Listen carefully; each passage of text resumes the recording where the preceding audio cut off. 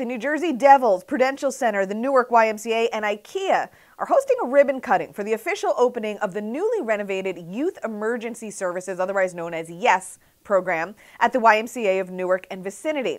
Here to tell us more about that is President and CEO of the Newark YMCA, Michael Bright. Good morning. Welcome to the show. Good morning. Thanks for having me. Michael, great for you to be here this morning with us. So tell us, what are some of the renovations in the Youth Emergency Services shelter in Newark? Yes, so thanks to the collaboration, we were able to basically update an aging facility. We have new floors, new appliances, bookshelves, lounge furniture, televisions, things for the kids to basically continue to use our space as their home. I love that. And how has the collaboration with all of these great companies impacted the YMCA of Newark and Vicinity? It's significantly impacted us. One, having these companies elevate the work that we do so other people know that the great work that we're doing, but also as a not-for-profit, not having a lot of funds laying around, it helps us speed up much needed renovations like this. So it takes a burden off our shoulders, but it also allows us to make sure that people in the community know the great work that we're doing. Yeah, and that's why we have you on the show this morning, to spread that good news. So how will this newly refurbished space impact Newark's youth? So just so that everyone's aware, the youth that come here are homeless. They're removed from the house for some reason.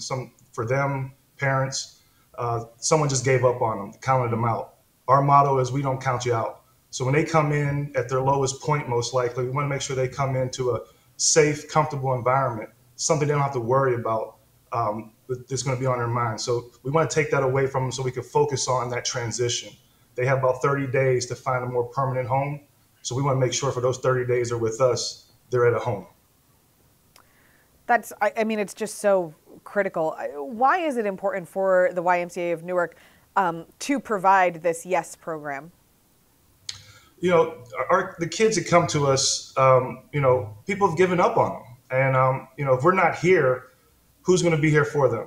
At that point in their life, some of their family members don't even know they're homeless yet. So the court systems have to try to find proper placement. So for us to be a relief for them at that moment, literally that moment in time, sometimes 2 o'clock in the morning, kids come to us. We have to be ready for them. So, that's just a burden, one less burden that they have to think about by us being here and being ready.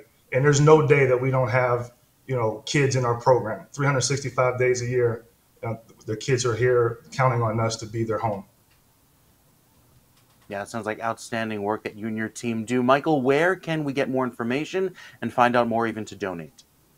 Yeah, thank you. So obviously you could just call us directly, 973-624-8900. Someone from our help desk would be able to direct the caller to the right department.